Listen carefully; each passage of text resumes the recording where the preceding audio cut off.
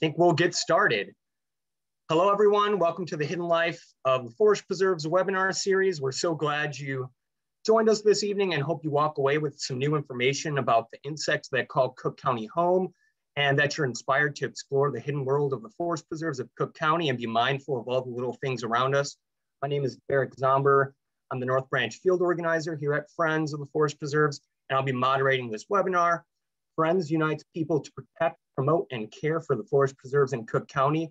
And as an independent nonprofit organization solely focused on the forest preserves in Cook County, we work tirelessly to safeguard and improve the approximately 70,000 acres of forest preserves for all of us and generations to come.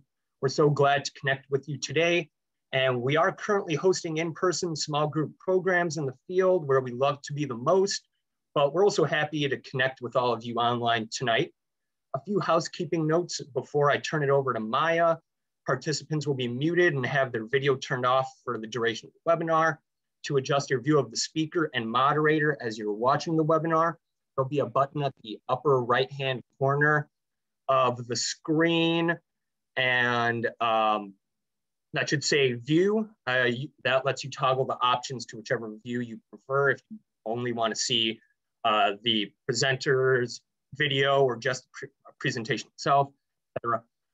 Additionally, feel free to type in a question at any point in the Q&A feature at the bottom of the screen, and we'll try to answer those questions during the Q&A session after the presentation or in a follow-up email. If you'd like to make any comments via the chat, again, please make sure your to option is set to attendees and panelists so we can all read it. You can also turn off closed captioning by clicking on the live transcript button at the bottom of the panel, control panel in your screen. If you have any questions about how to use Zoom or are having any technical issues during the webinar, please direct your questions to the panelists. And our tech support person, Gloria Orozco, also the How You Met Field Organizer at Friends, will try to help you. And lastly, the session is being recorded and will be posted on YouTube for later viewing. Now, I'll be reading our land acknowledgement statement. Friends of the Forest Preserves acknowledges that forest preserves in Cook County are located on the ancestral homelands of the Council of Three Fires, a long-standing Anishinaabe alliance of the Ojibwe, Ottawa, and Potawatomi North American tribes. These lands have also been home and a place of trade for many other tribes, including the Fox, Ho-Chunk, Menominee, Meskwaki, Miami, and Sauk people. For centuries, these Native Americans cared for and protected these lands until ownership was largely stolen from them by US colonizers. Today, we employ certain land management techniques that follow indigenous practices. However, our forest preserves and our communities would greatly benefit from more intentional application of indigenous knowledge in how we manage and honor our protected areas. Chicagoland is home to one of the largest and most diverse urban Native American communities in the United States. Community members celebrate, practice, and adapt their heritage and traditions with our modern urban environment. It is our responsibility to find common cause with community members and support their engagement with the forest preserve. We ask you to offer gratitude, respect, and support to the many Native American people, including their ancestors, who consider the lands and water within Cook County sacred. And please join us in carrying on a legacy of respect and active caretaking of our earth for us and future generations. If you want to know more, what Friends is committed to or would like to learn more, please visit our website. I will now mute myself and hand it over to Maya Dutta, Poplar Creek Field Organizer at Friends of the Forest Preserves. Enjoy. Great, thank you, Derek. And thank you everyone for joining us this evening. To kick things off, I want to tell you all about the poll results. I had you come in and say how many species you think are native to Illinois in terms of insects. And the correct answer is that there are around 20,000 insect species and counting native to Illinois. I will say the first time I learned that, I was honestly amazed, mostly because once I came to understand that there are that magnitude of insect species within this state, I realized that there must be a multitude of natural histories, behaviors, relationships, and more that are just waiting to be learned about and discovered. So even that one tidbit of information helped me realize that there is a hidden life of insects, and they deserve to be discovered and learned about and shared. And so I'm very excited you're all joining me here today with Friends of the Forest Preserves this evening to learn just about a subset of those insects, to think about what they do during the winter and what we can look for as early as tomorrow now that spring is here and it's really been warming up in Cook County. So to start off, I want to give you all some context for the landscapes and personal experience my information will be coming from. As I briefly touched on, or as Derek briefly touched on in the introduction, we work for Friends of the Forest Preserve, which is a nonprofit working closely with the Cook County Forest Preserves to help protect and preserve the natural spaces around us. Both for the recreation it can provide for our community, as well as for the habitat it can be for our many critical diverse native species. It's also very important to note that we as humans have never been and continue to not be separate from these natural spaces, and our well-being and livelihoods are inextricably linked to the proper care and access to these forest preserves. They belong to all of us, and we can care for the land and the species within them and their hidden lives by learning more about them, volunteering, and more. Above is a photo of one of the volunteer groups nearest dearest to my heart, although I'm a little bit biased. They're the Poplar Creek Prairie Stewards, who have been working to restore hundreds of acres of native ecosystems in the Northwest Cook County region of the forest preserves for over the last 30 years. The preserves the Poplar Creek Prairie Stewards have been working to restore are just a fraction of the land that we call our forest preserves in Cook County today. This system of natural areas makes up almost 70,000 acres, which equates to about 11% of Cook County, or half the area of the city of Chicago. It's the oldest and largest county forest preserve district in the country, and given our unique ecological landscape and history, Cook County is the most ecologically diverse county in all of Illinois. We have oak woodlands, wetlands, prairies, and more types of ecosystems. That means right here in our urban suburban backyards, we have access to and are a part of incredible nature. I have got to experience that nature firsthand in my role as Poplar Creek Field Organizer, but a few life events have gotten me to this point where I'm positioned to talk to you all about native insects in our region. As I mentioned, I support the volunteer community known as the Poplar Creek Prairie Stewards, where I focused on volunteer engagement and recruitment for their ecological restoration efforts. A lot of this role, in my eyes, is focusing on fostering people's connections to nature in the many ways it may pique their interests, which of course lends itself to the way that I first discovered one of the most compelling aspects of nature to me, which is insects. I have always enjoyed being outside, especially working at a petting zoo and goat farm during high school, but an elective biology class I took during my senior year of high school really stuck with me. It was bug biology. So when I went on to college, I started studying environmental biology, where I got to explore the field both literally and figuratively. And over the next few years, some highlights really stuck with me, including spending a summer studying the effect of urbanization on native bees with the Chicago Botanic Garden. I also studied bee communities in recent prairie restorations in southwestern Minnesota one summer after graduation. So since those jobs, I've really been passionate about prairies, bees, insects, and urban ecology. I'm now really happy in my role here as Poplar Creek Prairie Steward, where I get to connect communities with nature, but I usually am trying to find a way to talk about insects or observe bees along the way. So this webinar is a perfect example of me getting to share about my favorite organisms, and I'm very glad to have you all here with me to learn about them. So before we start, I just want to begin and say that our forest preserves and everything within them are protected, and we are not allowed to remove or damage any cultural or natural materials without prior permission. The preserves are home to many critical species, and it is important that we respect that. Additionally, as I will be encouraging you all to go out and observe insects throughout the webinar, I want to remind you that we should never be catching, killing, collecting, or squashing or disturbing these insects, as insect populations are declining at alarming rates. Finally, this webinar will show photos of insects, which you're all probably aware of, so I encourage you to lean into maybe some of the creepy and weird feelings we can have about insects sometimes, especially since you're in the safety of your own homes tonight, so get really excited for it. I love looking at insects, so this is awesome for me. So let's start off with the basics, where we all begin when we're on our way to becoming insect enthusiasts. What even is an insect? Is it a bug? Is it a critter? Is it an arthropod? You may have heard of some of these terms, none of these terms.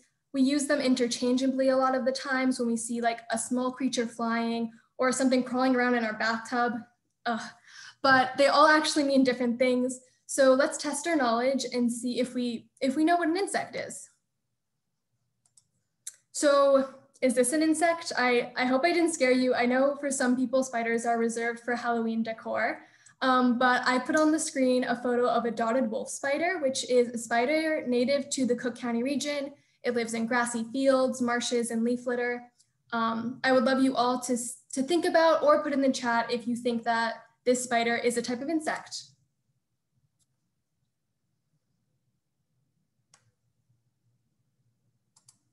So it's not. This is not an insect. This spider belongs to the class arachnid, which is evolutionarily in a different class than insects, which is the class Insecta. They are related more broadly, however. So let's try it one more time. Do we think this dragonfly is an insect? Okay, so it is an insect, but how can we tell the difference between this being an insect versus that spider I just showed you? So since we're talking about insects, let's get a definition. Scientifically, some of the most defining characteristics about insects are that they have 2 antennae, 3 body regions, the head, thorax, and abdomen, 3 pairs of legs, so 6 total, and 2 pairs of wings, so 4 total. So no, spiders aren't insects. If you're familiar with them, they have 8 legs, they don't have wings, they don't have antennae, and neither are centipedes that you find in your bathroom. They have like way too many legs. But evolutionarily, like I said, spiders and centipedes are related to insects on a broader scale, but that is a topic for another webinar. I'll also readily admit that even with this knowledge ingrained in my mind, I'll still generally call like a small critter with a bunch of legs an insect or a bug a lot of the times. But for the purpose of this webinar, I wanted to be specific so we all have a better idea of what we're talking about and seeing and coexisting with in our forest preserves and beyond. And even with those seemingly strict scientific parameters defining insects, we still have 20,000 species and counting in Illinois. And while they may be classified as having the same anatomical structures, I think it's truly beautiful how this can take form in so many different looks. So when I see a textbook picture like this, it reminds me that the rules we've outlined for biological classification purposes can really look like anything in real life. It might be frustrating for some people, but this is one of my favorite things about biology. And of course, there are caveats to all things. So there's caveats to this definition, one of them being that the definition of an insect I just gave only really needs to be applied or true at the adult and reproductive stage of a species. So due to an insect's rigid body covering called an exoskeleton, they can't just expand and grow like we do. They have to go through different stages where they shed their outer layer a lot of the times. So all insects undergo metamorphosis. There are 3 different types of metamorphosis. One that we may be most familiar with is complete metamorphosis, which is shown here.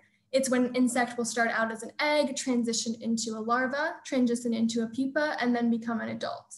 So we might be familiar with this when we think about butterflies. We'll see their caterpillars like crawling around in the summertime. So we know that even though that caterpillar doesn't have wings, antennae, etc., once it becomes a butterfly, it does, and it's an insect. So now that we have a better understanding of what an insect is, I hope I'm on the way to getting all of you to love them as much as I do, but I also know it might not be that easy. For example, like what are insects doing all the time? I'm sure we can all attest to we're constantly coexisting with them, both inside and outside, for better or for worse, depending on your position. So let's learn a little bit more about how these sometimes hidden members of our communities interact with our surrounding environment and landscapes. What role or function do we often see them playing in the environment? So one of the most commonly known facts about insects is that they're important for pollination. Many insects will travel from flower to flower as a source of food, both in the form of nectar and pollen. So pollinators and flowering plants have so tightly co-evolved that 80% of the world's flowering species are pollinated by animals, and most of these animals are insects. This means insects are critical for helping maintain our healthy native ecosystems. And in terms of agriculture, 35% of the world's food crops depend on pollinators. I'm sure many of us are familiar with honeybees and their use in agricultural pollination. However, honeybees are not native to North America, do not account for the pollination of our native ecosystems, nor all of our crops, and have actually been recorded to be detrimental to native bee populations. Our native bee species, on the other hand, pollinate important crops like apples and blueberries, and are actually being experimented with as pollinators for more sustainable forms of agriculture. Another kind of pollinator that we might not be as familiar with or know that it pollinates are beetles. So beetles actually have a very long history on this planet. They evolved about 200 million years ago, and they're in the picture evolutionarily before flowering plants evolved. Flowering plants evolved approximately 100 million years ago before pollinators like bees and butterflies were around. So that means that beetles are thought to have been one of the organisms helping shape early plant-pollinator interactions. And due to this long history, many of the plants that are beetle pollinated today have similarly long lineages. Many beetle pollinated plants have specific characteristics due to beetle behavior. So they typically have cup-like flowers, strongly scented blossoms, as well as leathery and tough petals. Beetles will visit flowers for pollen as a food source, but they do not have specialized mechanisms for picking up pollen like some other insects do, like certain species of bees. So pollen grains will stick to their bodies and they'll move from flower to flower and they'll pollinate basically on accident. They're sometimes referred to as mess and soil pollinators since they will eat through leaves and petals, leaving small holes, bits of plant matter wherever they go. That's why so many of the plants they pollinate have tough petals and leaves.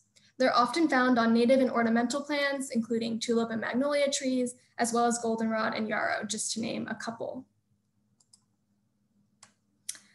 So in addition to the insects we see pollinating above ground, we also have a whole community underground that is even more hidden. So this is a photo of cicadas, which I'm sure we might be aware of. A lot of their larvae live underground for many years before they come out. And then this is a thrip. They all live underground as well.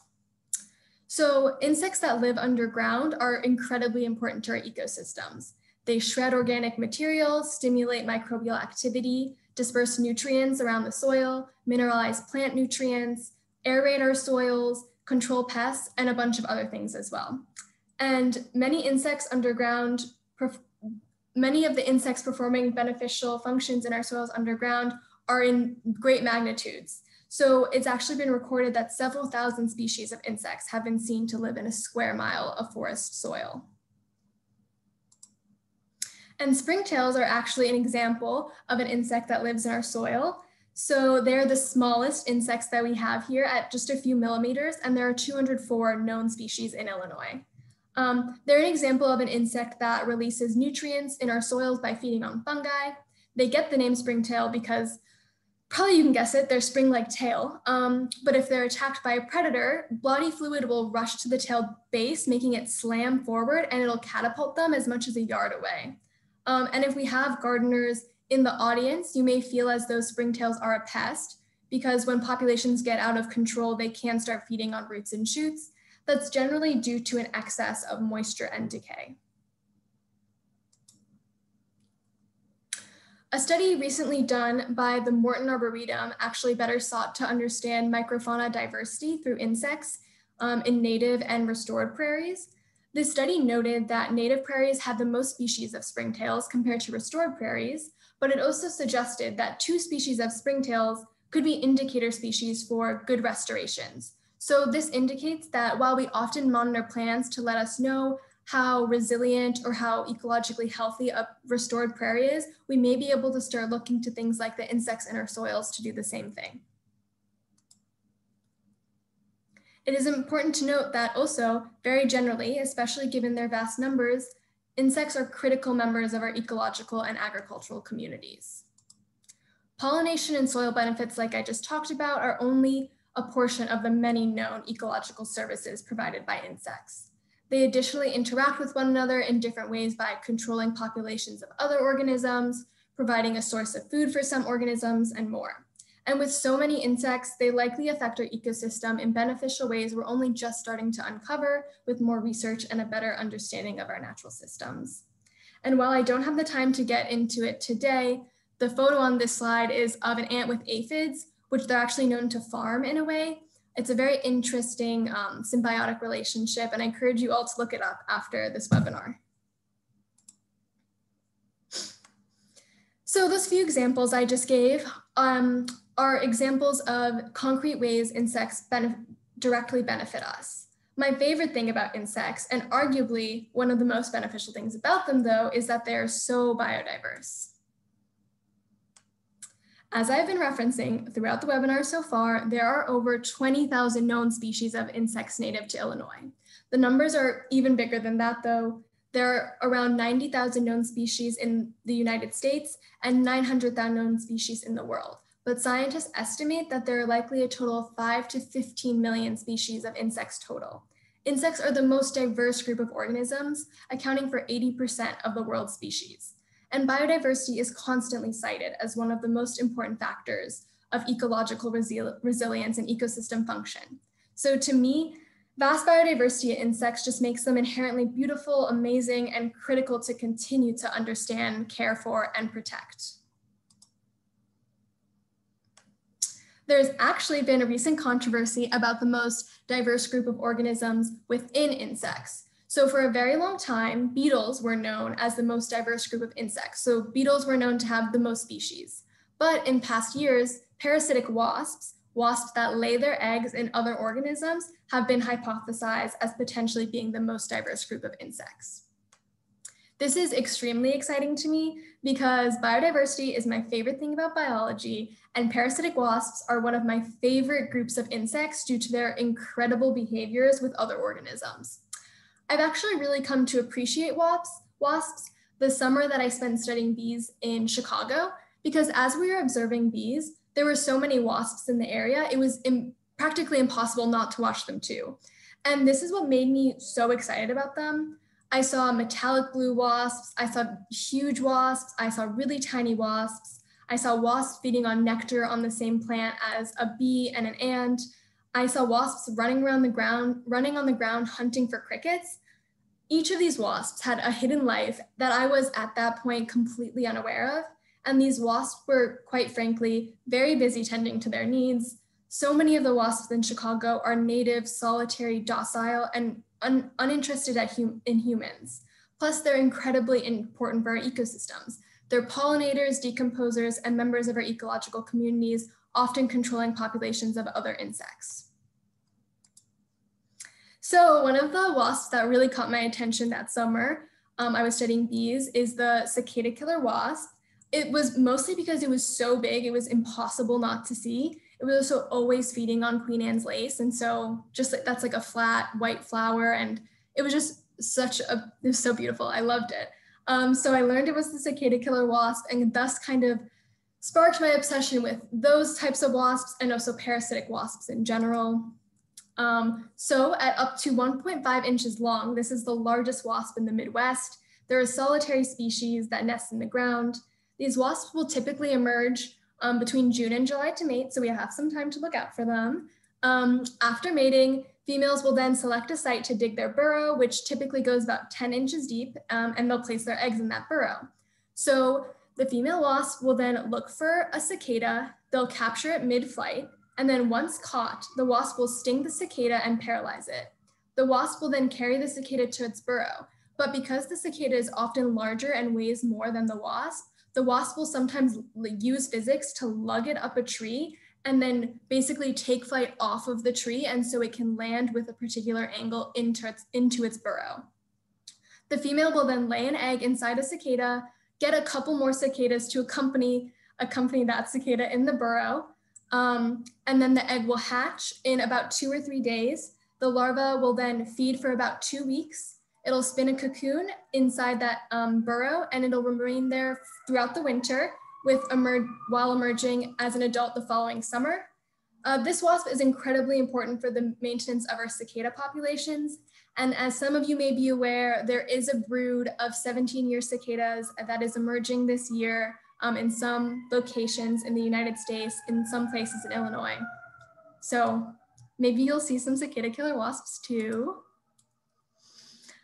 So all of the insects I've given examples of are native to Cook County, which I hope has grounded these vast numbers and behaviors for you all a little bit. Talking generally and about such magnitudes can often be incomprehensible, at least to me. So I'd like to transition us to think a little bit more about Cook County so some of us can relate a little bit better. So prior to urban and suburban development, this region consisted of a number of native ecosystems, including prairies, savannas, woodlands, and more. Our biodiverse native insects have co-evolved and existed within these landscapes, producing tight relationships and needs between the two. And while it's not a question that we'll see insects in the urban areas of Cook County, the biodiversity of insects has steadily been declining over the past decades due to land use change, including due to suburban and urban development, as well as agriculture. So furthermore, issues like artificial light has been cited as a factor leading to decline in insect populations. So the forest preserves here provide a particularly unique and critical safe haven for our native insects, being such a great expanse and native expanse. I want you all to be able to enjoy that, whether you're an insect expert or not. So I'd now like us to take some time to think about what insect observation could look like. For many people, observing nature can be about species ID. And while I think species ID is a very interesting facet of nature observation, I don't want it to be a barrier. Insect species identification can be very difficult, but that doesn't mean we can't observe or ID insects to broader identification than species. So this is the taxonomic rank for biological classification. And while we usually try to be as specific as possible going down to species, it's often more feasible to ID insects to family or genus.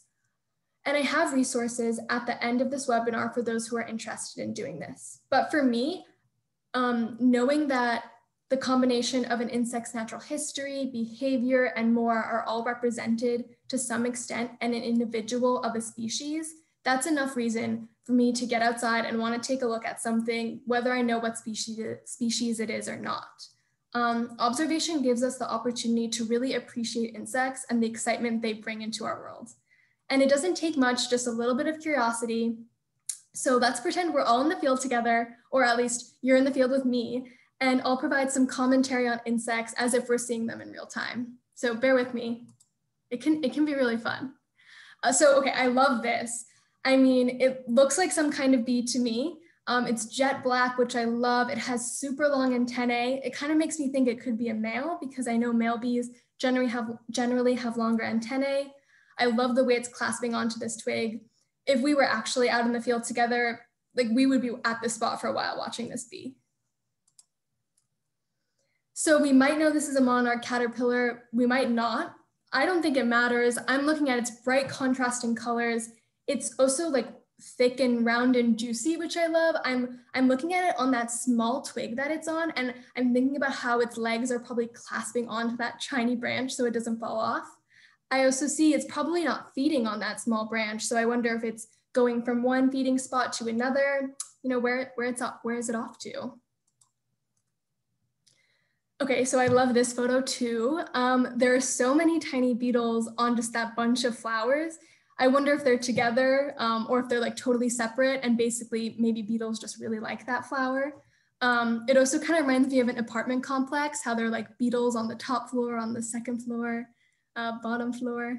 So fun. Okay, so this one, I think I'd probably find this on accident because it blends in so well with its surroundings. I love how crisp and green it looks. This also reminds me of one of those insects that kind of just like accidentally ends up on your shoulder while you're on a hike somewhere. And they're really calm and they just jump off randomly too. So absolutely beautiful butterfly. I love those dots on its wings, kind of giving like a little bit of eye action. And then I'm loving those tiny beetles on the bottom of that flower too, if that's what they are. I just love the idea that there are multiple insects on a flower again. And then this dragonfly quite literally takes my breath away. I'm thinking about how teeny tiny and light it must be that it's resting on what looks like the world's like thinnest piece of grass or sedge. Like, how is it balancing on that? I can't even imagine. If there's any wind, would it be knocked off? Amazing. So I hope you enjoyed that. And let's zoom out for a minute. At this point in the webinar, I hope I've turned you all into insect lovers like I am. Going to locations like the forest preserves give me a great opportunity to see so many different insects, some that I'm familiar with, some that I've never seen before. And when approaching a scene like this, some might think that, you know, they're looking at flowers or the landscape, but I just really can't wait to get in there and crouch down and watch a single stalk and watch the insects on that flower. Sometimes I'll be watching a bee with I'll be watching a single flower and there'll be multiple bees on it or other insects. They'll kind of be like fighting with each other. One bee will grab onto another one and rip it off the flower. It always makes me laugh. I didn't realize that there'd be such interspecific drama happening at such a small scale, but you know, it's true. I got this video. It's in slow motion. Look at that. Did we see that? Let's watch it again. Oh my gosh, it's just like get off of that flower right now. So obviously observing insects in the forest preserves is a huge part of how I engage with and enjoy nature. So that makes winter with the cold and the snow and absence of insects really difficult for me. But I don't want that to be something that is a barrier for me or for you to getting outside or even engaging with insects. Sure, we might not be able to see a bee collecting pollen on a flower, but there are aspects of insects that we can learn about or observe come winter that might help us enjoy the season and feel connected to the landscapes all year round. So that brings me to the question, what happened to our insects this past winter? It can be complicated, but there are generally 3 different ways that insects will take on winter. So many insects will spend their spring and summer seasons gaining strength by eating, finding another or quite a few insects of their species to mate with, building their nest, laying their eggs, and then dying. Their genes will live on in their eggs that will overwinter and develop into larvae and their nest until it gets warm, and then they'll emerge and do it all over again. So the photos on this slide show a stem nesting bee, how they lay their eggs inside a stem, and they'll have their larvae develop over winter. So they'll often, as you can see here, they'll often lay multiple eggs kind of like on top of each other, if you will, within one stem. As another example, I'd like to introduce you all to cellophane bees, a family of solitary bees that come out in early spring. They're actually already here. They're the first bees we generally see out in this region. Both stem nesting bees and cellophane bees are solitary. 90% of bees are actually solitary. And like cellophane bees, 70% of them nest underground. So in mid to late March, these bees will emerge from their nests, which are conical piles of dirt with a large hole in the middle that serves as the entrance to their burrow. Inside the burrow is basically a small cell where the egg will develop. And they're known as cellophane bees because the female secretes a substance that lines the nest that when dry feels like cellophane basically. So eggs are suspended in the cell on top of a collection of pollen and nectar that the larvae will feed upon once hatched. And then once fully developed, they'll come out and emerge. So in these last few weeks, when it was like a little chilly outside, we had a whole bunch of native cellophane bee larvae munching on pollen and nectar right below our feet. And now they're here enjoying the spring weather. So another way that insects will survive throughout the winter will be by undergoing diapause, which is a physiological state that an animal will go through, making them dormant and basically have a delay in development during non-optimal environmental conditions. So this can occur at any life stage. So many eggs will go through a state of diapause prior to beginning development. But some insects are unique in that they will go through diapause as adults. So one example of an insect that goes through diapause in their adult state are queen bumblebees. So let's take a closer look. So unlike most native bees, which are solitary, bumblebees live in colonies between 50 and 100 individuals, but only mated queens overwinter as adults. So in late March and April, queen bees will emerge from their overwintering spots in the ground, and once emerged, these queens will forage for nectar and pollen to gain strength. They'll also start looking for a place to build their nests for their colonies, often under bunches of prairie grass or cavities in the ground. So the queen will then build the nest out of waxy material from pollen and nectar, and then lay eggs, and then the queen will incubate them by sitting and shivering on top of them for several days. Prior to this, the queen will have also collected nectar and placed it in a small pot made out of the same waxy material in front of her, and the queen will sip that while she's incubating her eggs to basically have energy. So once those eggs hatch and the larvae emerge, the queen will then leave the nest and bring nectar and pollen to them as they become adults.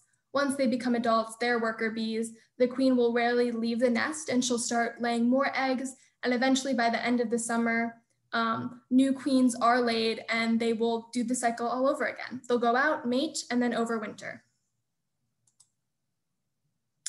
So another way insects deal with winter is through migration. Many of us may know about the classic monarch butterfly, which migrates to Mexico during the winter, but other species of insects migrate as well, including some dragonflies. So here's the common green darner dragonfly, which migrates nearly 900 miles to some extents. And so they'll come in the spring, leave in the fall. And this is really peaceful to me, seeing that and those noises. I'm really excited for a scene like this again. Okay, so I hope this information so far has been helpful in allowing you to understand insects' hidden lives a little bit more, as well as how to enjoy them even when it's not warm outside. The forest preserves, as I've been saying, are critical for maintaining our region's biodiverse native insect communities. And if you'd like to help them, there are a few different ways you can do so. So first, our insects need high quality habitat with adequate food, shelter, nesting material, and more. So by volunteering at the forest preserves, you'll be helping restore the land in ways which will benefit insects. Volunteering is year-round, and I encourage you that if you're unsure about volunteering, to try out at least one workday per season.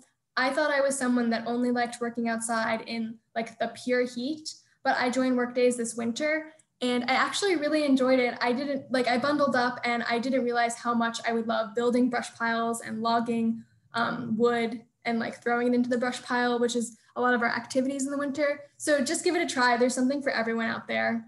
And there are also monitoring opportunities specifically for butterflies and odonates. And this is through training provided by the forest preserves. They're actually occurring now for the next month or so. So please go to the Forest Preserve website to learn more. And I'll send that out in an email after this webinar as well. So I would also encourage you all to go out and observe, of course. I came to better understand insects and the organisms and feel the need to learn and explore and teach people about them just by observing them. So if you haven't gone outside on a sunny summer day and sat and watched insects on a flower, then I highly encourage you to do so. You can start just in your backyard, but our forest preserves also are a great place to see a diversity of insects on a diversity of flowers. If observation is something you're really finding yourself intrigued in, then I would encourage you to get some low-cost tools that will help you get to know the species and insects a little bit better without harming them. And so there are a couple of books and tools that are really helpful with insect ID, and I've listed them on the screen. Like I said before, a species ID for insects can be incredibly difficult depending on the species and organism, but there's always room for broader ID and sharpening your skills to knowing what parts of insects are even important for ID. So I recommend Kaufman's Field Guide to the Insects of North America, The Bees in Your Backyard, iNaturalist, which is an app where you can post photos of species that you see and have other community scientists in the area ID them. And then I also would encourage you that if there are children in your life, to get them outside and unafraid of bugs, bugs are exciting and cool, and it's actually one way that kids can really get outside and explore nature. Insects are animals, and in a lot of ways, they're our most accessible forms of wildlife. I would also encourage you all to do your part to whatever extent you're able to. So if you have access to your own backyard or garden, a community garden space, please plant native flowers and prairie grasses. They're connecting habitats for insects, and especially since habitat fragmentation due to development is constantly threatening the health of our native insect communities. I would also encourage you all to leave your garden a little bit messy, so you don't need to pick up all your leaf litter, or you don't need to cut down all your prairie grasses, because there are insects nesting there and they will be overwintering and developing throughout different points in the season. So if you're able to do so, I would really encourage it. There are signs out there that you can buy that kind of explain your garden if you want to, let people that are walking by know, why your garden might look like that. And then finally, I would just ask you all to advocate for native plantings.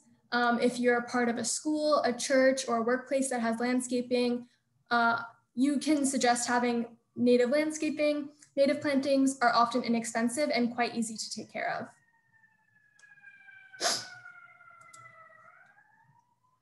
So I hope you enjoyed this webinar, and I hope you all learned something new about insects.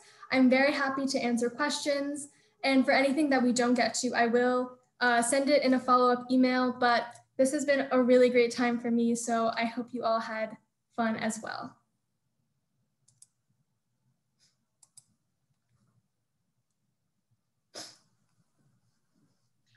Thank you so much, Maya. And thank you everyone for joining us today.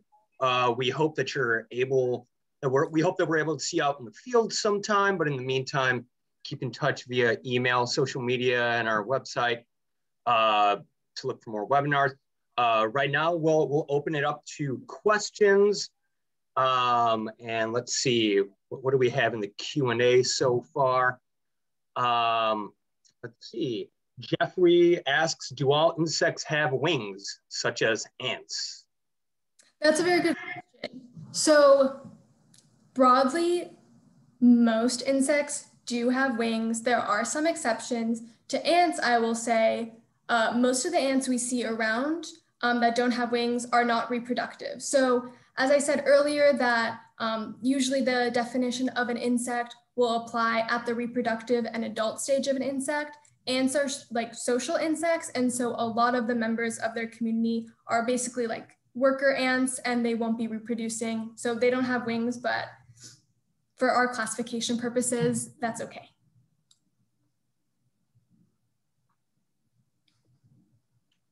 Okay, and are there positive ecological ways to keep springtail populations in check in your garden during the wetter seasons?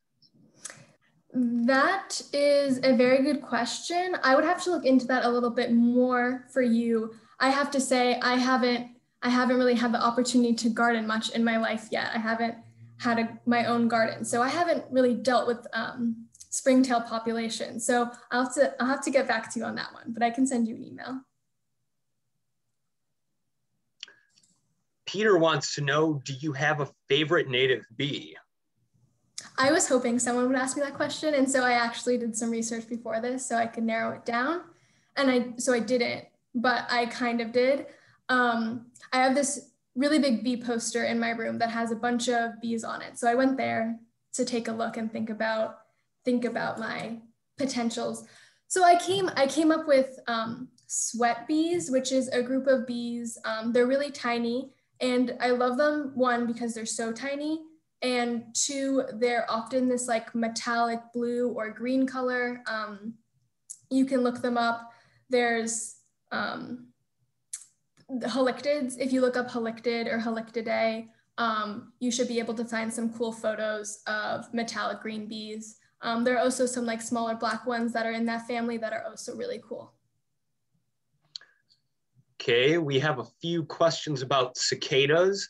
And first, will we see lots of cicadas in Chicago this year? And also, let's see, when large broods of cicadas emerge, does it affect the populations of cicada killer wasps? Cool. So I actually don't think Cook County is in the region of Illinois that is being affected by the 17-year brood of cicadas that are emerging this year.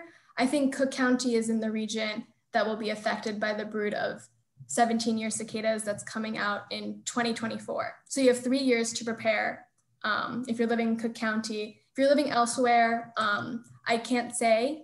It's in a few different places in the United States. So I encourage you all to look up brood X cicadas, and it should probably tell you if they're coming to your location. And the second part of that question was, will it affect the cicada killer populations? This is just me hypothesizing. So I would hypothesize, yes, it probably will increase them. But then I would hypothesize that if there are potentially less cicadas the next year, it would kind of even out that increase in population. So I don't think it's probably something that is really, obviously, I think all these ecological communities are keeping each other in check more or less. So maybe the next year we will have more cicada killers, but nothing long-term, I would say. Okay, let's see. Next question. In the image of the stem nesting bees, are the chambers in the stalk naturally occurring in the plant, or are the cells created by the insect? This question is from Barbara. Yeah, so the sections are created by the insect. They'll create, basically, all native bees are kind of able to secrete these different substances just from pollen and nectar. So like when I talked about the cellophane bees, that cellophane-like material is from pollen and nectar. When I talked about the bumblebees, that wax-like material is from pollen and nectar. So same with those stem nesting bees, they'll have basically a material they can create out of pollen and nectar and kind of patch everything up in there and keep them separated. But I have like thought about that a lot in terms of, you know, what if one bee is ready to come out before the other and it's like at the end and it can't? I haven't answered that question. I haven't really looked into it, but something I think about often. So our next question is from Claudia, and she would like to know, where do the common green darners migrate to? Yeah, just basically any southern state in the winter months. So they occur in basically every state in the United States, I would say. So they'll spend their winter months in the southern states, and then they'll come back and they'll lay their eggs, and then those eggs will hatch basically in the spring in those summer states, and they'll come to the north, they'll mate, lay their eggs, and then they'll hatch and come down to the southern states, if that makes sense. Awesome. And we have another cicada question. And this question is, why do cicadas only come out after 17 years? And how did this behavior evolve? That is a good question. So there are quite a few different types of cicadas. So there are cicadas that come out every 17 years and we'll have different broods of them across the country. Then there are also cicadas that come out like in different intervals. I actually can't say why that occurs. I know they have very active lives underground too. So it just honestly has to do with like their reproductive stages, I would have to say. But I don't know how they evolved that way. Seems kind of like it's really a lot of chance involved for that to happen, but it's pretty cool.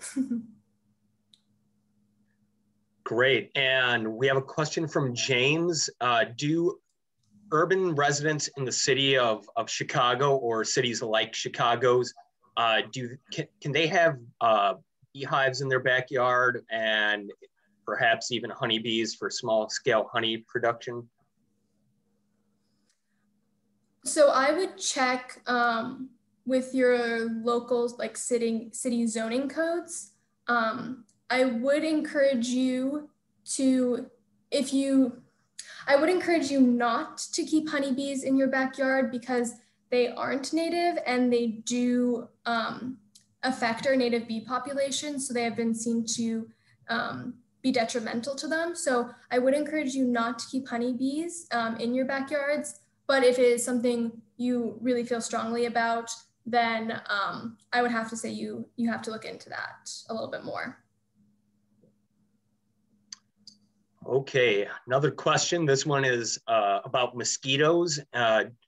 Kathy asks, do mosquito abatement districts spray in the forest preserves and let's expand this question to around the forest preserves, and how does that affect other species? That is a good question. I'm actually going to throw it to you, Derek. Do you know if they spray in the forest preserves? In the forest preserves themselves, I don't think they do, but there are communities around the preserves that spray around near the preserves, and sometimes these sprays do drift into the forest preserves themselves, unfortunately.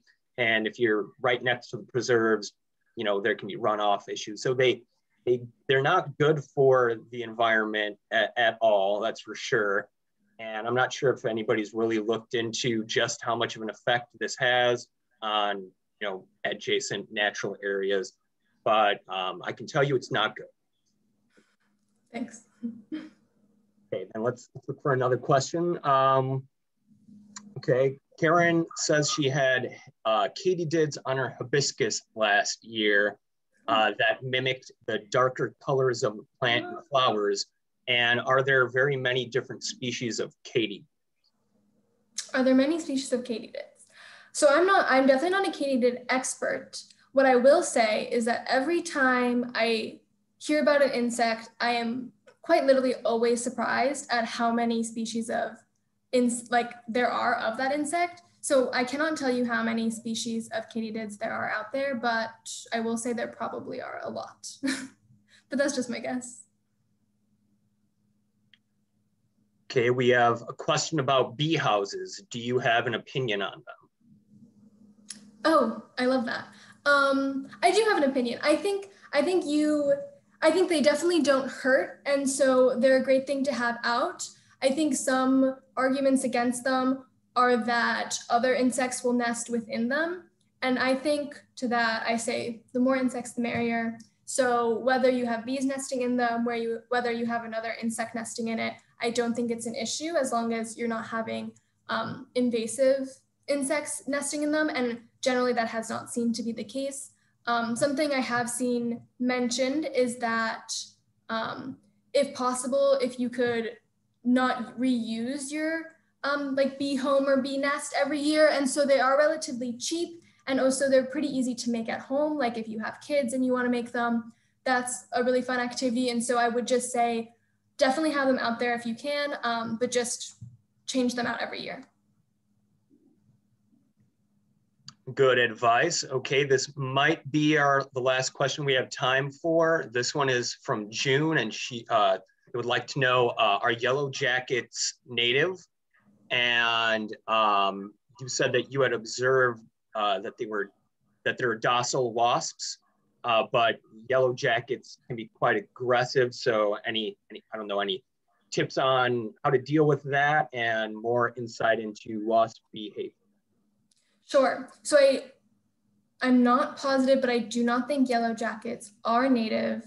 I will have to look into that for you. I will say that generally social insects, so yellow jackets are social. Social insects are generally, don't want to say aggressive, but they are more willing to sting because a lot of times, so for solitary insects, you are basically, like if you were a solitary insect, you, in evolution's terms, like you are like there and you want your genes to be passed on and like you have your egg and that's what matters. But for social insects, there's often reproductive insects and there are non-reproductive insects. And so it's much easier evolutionarily for those non-reproductive insects to sting because they are not producing eggs, and that's kind of what they're there for in a lot of ways, like protection. So that's what I would say to that. If you do see like social wasps, there is more, there's probably going to be more of a chance that they will be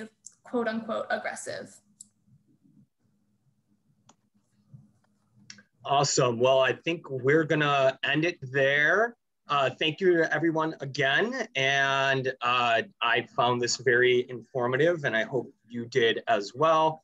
We did not get to all of your questions, so we will follow up with all of you via email.